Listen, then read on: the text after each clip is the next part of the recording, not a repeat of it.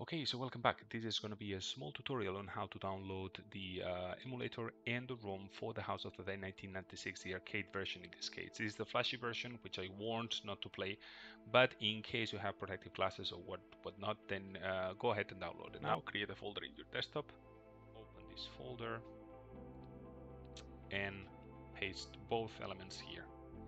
Now you will have to use this 7-zip software in order to extract the files. You extract them here. This is very important. You have to extract the files in the same folder, and then once you locate this one, extract files here, and then you will have both the emulator and the actual ROM here.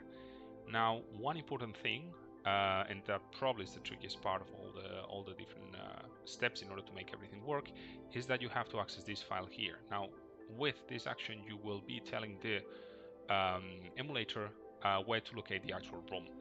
Now, the path that we have here is the local path. So basically, by clicking this bar here, you will see the local path where the actual files for the ROM are located.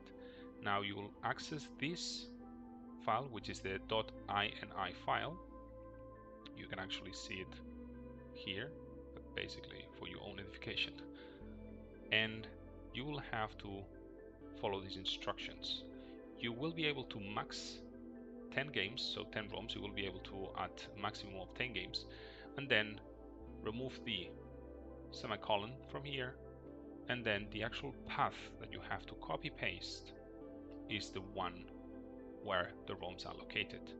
Now, once you have this on, you save, and then it should work. Finally, in order to calibrate the gun, I would recommend you to go back to the first video where I explain how this process works, but this is how the arcade version would work in my computer. As always, stay safe these days, play at your own discretion, don't forget to like and subscribe, and see you in the next video. Have fun y hasta la próxima.